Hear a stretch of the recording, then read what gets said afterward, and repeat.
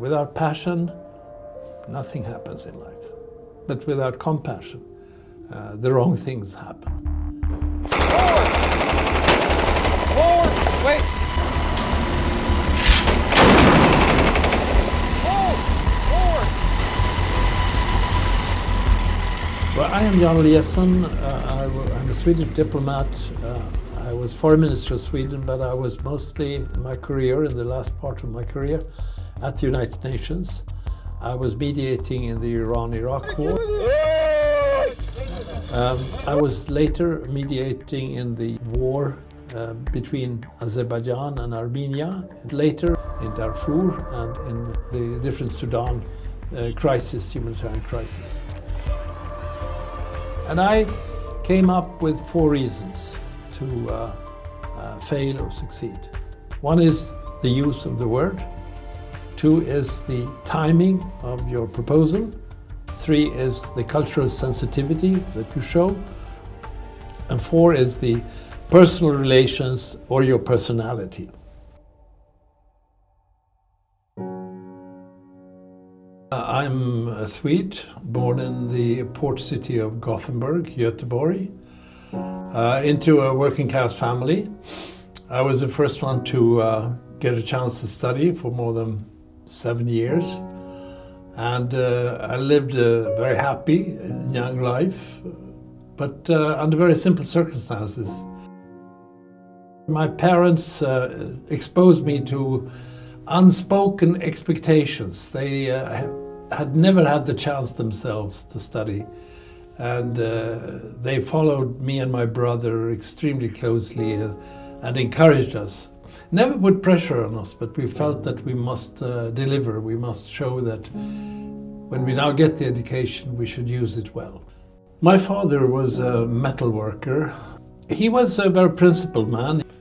After the camps, the concentration camps were opened in 1945 by the Americans, British and others who came in, there was a Swedish magazine that specialized in pictures.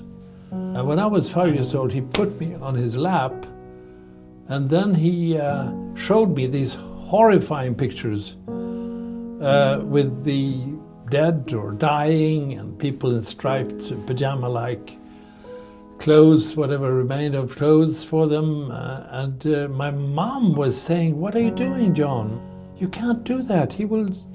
These pictures will stay with him for life. He's only 5. And my father said, "That's exactly what I want to do."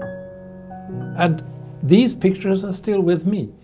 And when I have worked, as I've done, in humanitarian crisis, having been in Myanmar with the Rohingyas and having been in different refugee camps in different parts of the world, seen the horrifying conditions of war and persecution, these pictures come back.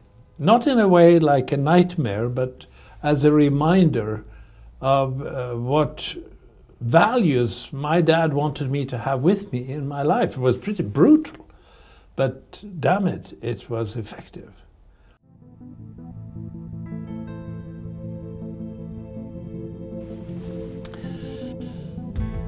My work up until age 40 approximately was, I would say, a classical diplomatic career. But Palme felt that my interventions and advice brought something new to the kind of work that he wanted to have on foreign policy. So when he was asked in 1980 to be the UN mediator in the war between Iran and Iraq, he called me personally and asked me to go with him in the shuttle diplomacy that was going to be being conducted between Baghdad and Tehran. He called me at 7 o'clock in the morning and asked me to do this. And I said, listen, it's a pretty big deal. I have 2 kids and my wife needs to know. And then he said, fine, I understand. My wife would probably have asked the same question, but can you do it quickly? Yes, of course, because you are booked on the flight to New York tomorrow. We are meeting the Secretary General in the late afternoon and the Security Council the following day. And then that changed my life. From that moment on, I was involved in conflict resolution, mediation. Normally in conflicts, people are extremely suspicious and even fearful of their political future, even their physical life. So when they feel that you are honest and you tell the truth and that you are correct in conveying the messages, then you have a much greater chance. Once, for instance, I came to Tehran from Baghdad. I had more or less forced the Iraqis to accept that they should, in the end, at a peace agreement, return to the international recognized boundary, which was a big diplomatic gain. At that time, 700,000 people had been killed. There was no gain of territory on any side. But the Iranians were so suspicious. They hated Saddam Hussein, and they didn't trust him. So they kept going and trying to make me doubt that this commitment was lasting. In the end, I got so tired. It was 35 degrees in the room. It was 40 degrees outside. I was sleepy after not having slept for a long time. So I failed in my language because I said, let's break up, because I felt that I was almost falling asleep in front of the foreign minister of Iran. And then that translated into Farsi, Persian, became something like, it's over, finito, I'm going to the airport, this is over, I'm not going to do anything with you anymore. And then he asked me rhetorically, oh, you don't want to negotiate? And what is it you want to do when you're in Tehran, if you don't want to stay with us?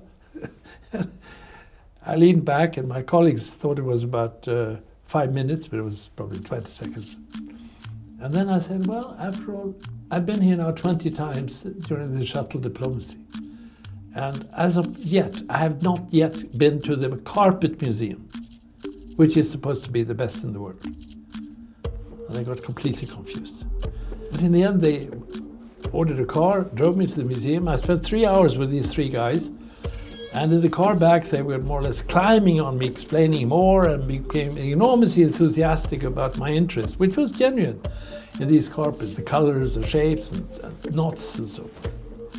And when I came back to the foreign ministry, and the minister saw us coming in, they said, the 3 my companions to the museum, pointed to me, this is our friend. He is our friend. And I realized that I had pushed the button of cultural sensitivity. That by saying that, yes, I'm tired, I don't want to negotiate, but I want to go see what your parents, grandparents, all you people in those villages did. Another example of what diplomacy can do if you show flexibility and imagination. I have many examples of words which save lives. And the story that I have is that I was called to Sudan during the civil war between the south and north of the government in Khartoum in the early 90s. It was 1993, the war was raging. I went there in order to try to get the local ceasefire. I came to President Bashir, who stayed in the leadership for many years.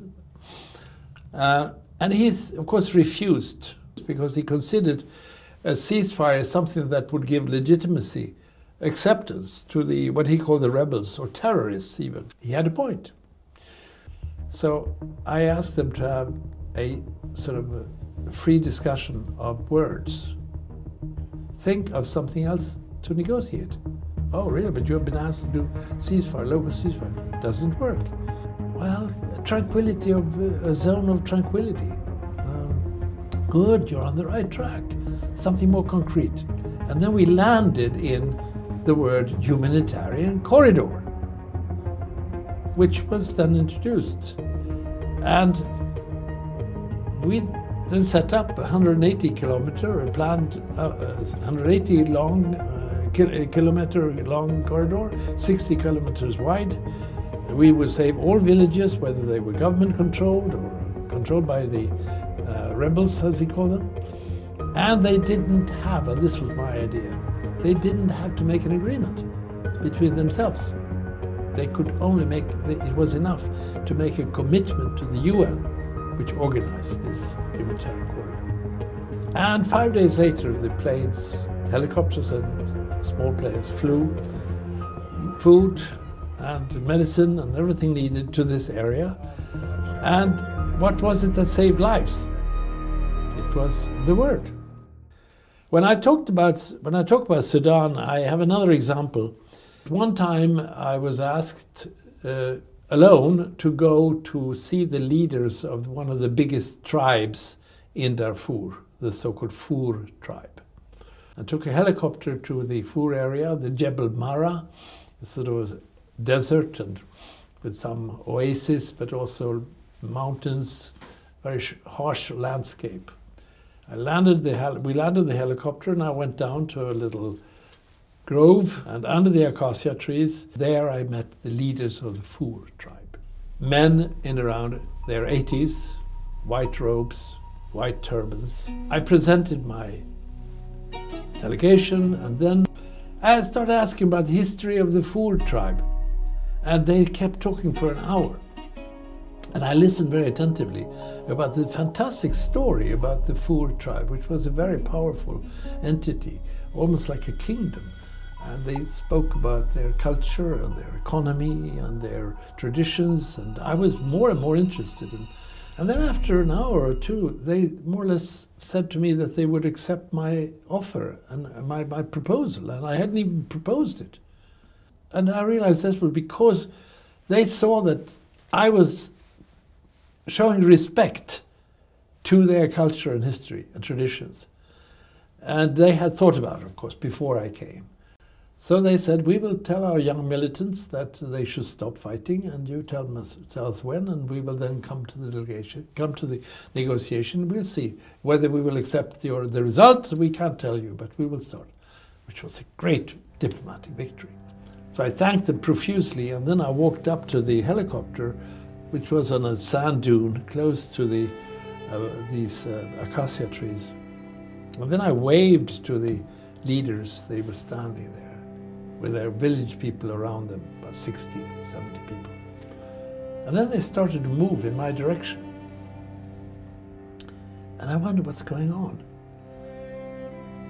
It turned out that they had between them, behind them, young people carrying a live goat. I realized quickly that this was a gift to me. At my side was the pilot of the helicopter, a very nice but very strict Ukrainian, who said, "Sir, no goats on any helicopter. Don't you ever think that you can take that live goat on board our helicopter." I said, "Do you realize that if I refuse this goat, it's over? I can't humiliate the leaders of the Fur to refuse their gift with their village people following behind them." So he said, "Okay, sir, we'll take the goat on board.